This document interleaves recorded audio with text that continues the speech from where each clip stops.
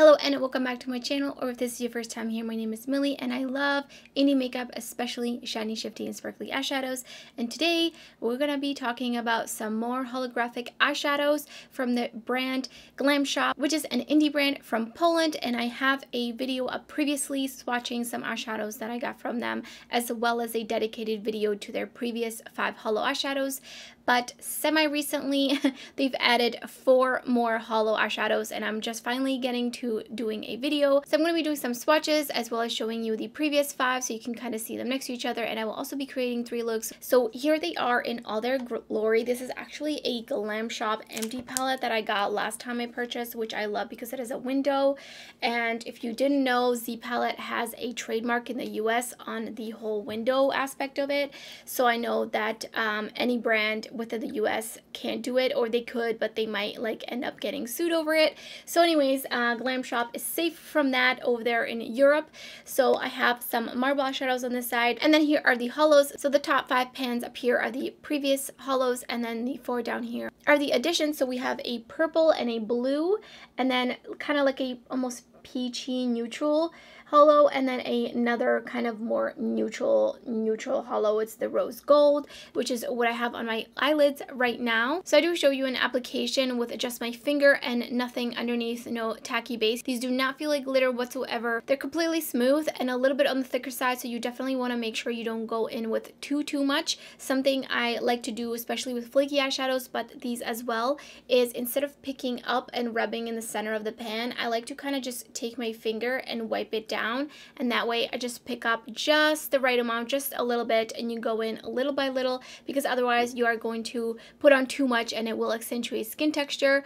But otherwise, I really love these. I think these are super fun. I do think they pack a bit more punch over some sort of a tacky base, and I did use the Glam Shop kind of glitter primer, glitter glue if you will, in this video, and I do like it. But of course you do not need to buy this one. You can use whatever you prefer. I do feel like the holo effect is harder to capture on camera. It's just they're much more obvious in person, especially in natural lighting. Like if it's bright and sunny, you can really see them well, but especially the moment you hit direct sunlight, they really just take on a full-on holo effect. But you can see them without the direct sunlight, but of course you need that brightness in there to really bring them out.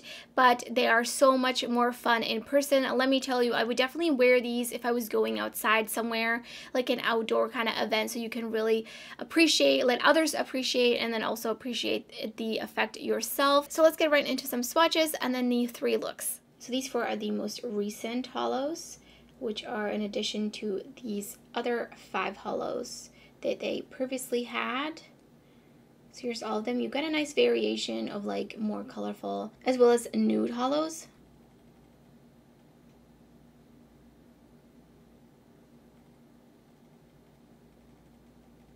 Here's Sweet Holo, Rose Gold Holo, Blue Holo, Violet Holo, Bayer Holo, Effect Holo, Zlote Holo, Nude Holo, Holo na Ciepło. I'm going to start off with the Blue Holo, priming with the Be Perfect Eye Primer, and I do like to set this one, especially with the Glam Shop mattes. We're just going to do like a one eyeshadow all over the lid kind of look, going in with Atrament, and I will put up the names on the screen, trying my best to pronounce them, since Czech and Polish are both Slavic languages. They're a little bit similar, but definitely have their differences. But I do feel like out of all the languages, this one is the easiest for me to try to read, and this is blending so much better than an a tacky base. The Glam Shop mattes are extremely powdery and very thin, which I don't usually prefer, especially in those 2 palettes. I think it's like a violet palette and the camo palette. Those mattes in there are extremely powdery. So I'm going in with a fluffier blending brush. It's clean. I'm just kind of blending out the edges even further.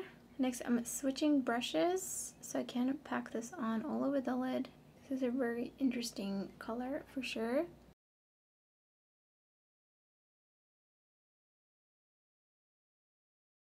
Okay, gonna go and just blend it out a little further up in the crease. and then bringing it across my lower lash line, just connecting it with the outer corner.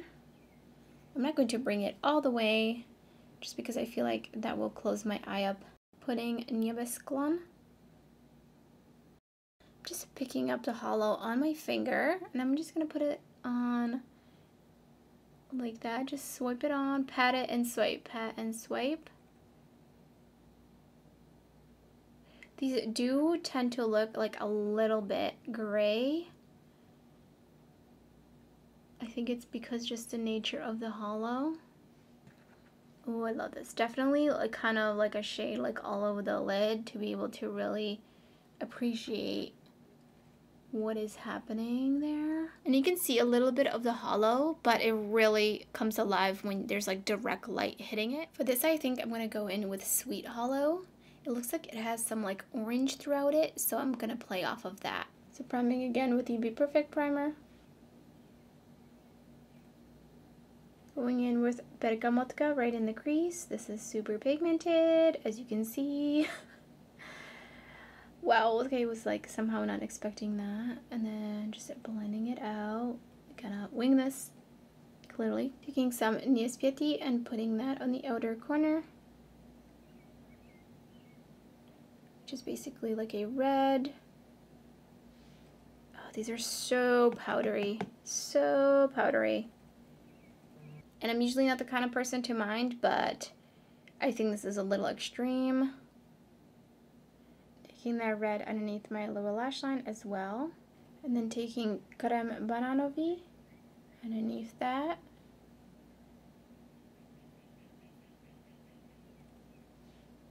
This one does not want to really pick up. And then on this side, I'm actually going to go in with the Glam Shop primer, which is basically like a NYX glitter glue or something similar. I want to take it a little bit higher up. I'm not trying to do a cut crease. Again, going in with my finger and just tapping it and swiping. Ooh, this one's so pretty. Definitely feel like it's a little bit more opaque on top of the glitter primer. Not as gray. This one's also a bit more silver. But it does look a little bit thicker on the lids. Put on the Kiss Lashes in the style Blessed on both eyes. I have Aquamarine from Beauty Creations in my waterline on this side, and Screamin' from LA Girl on this side. And my inner corner highlight is Sviecidelko from Glam Shop. So here's what the blue holo looks like with no direct light, just the ring lights. Here's what the Sweet Holo looks like with no direct light.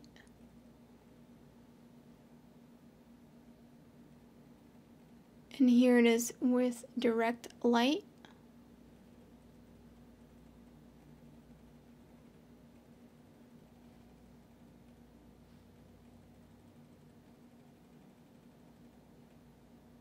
Alright, let's do one more look with the rose gold holo and some priming again with the Be Perfect primer.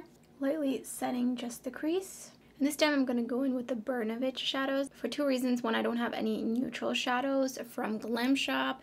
And two, honestly, the Glam Shop shadows are just so powdery, it makes me not want to use them. And I'm not really somebody who cares about that kind of stuff, like the kick up, but it's just too much because then it just sits there in the pan. And I don't really want to like blow it up because that's technically wasting product. Not that I'm going to finish those eyeshadows, but you know what I mean. It's a little bit inconvenient. Going in with a little bit of 89 from Burnovich as well. And I'm just going to be using that to deepen up the crease. I did wipe off my finger on this rag. And now there's light holo sparkles all over, so that's great. And then going in with a 96 to deepen out the outer corner. I'm just going to bring that under my lower lash line. And then going back in with 90. Next I'm taking the Glam Shop primer, and I am going to be kind of cutting the crease with this for this look. Just dragging it out. I'm gonna tap out the outer corner. picking up Rose Gold Holo, and I'm just tapping it on.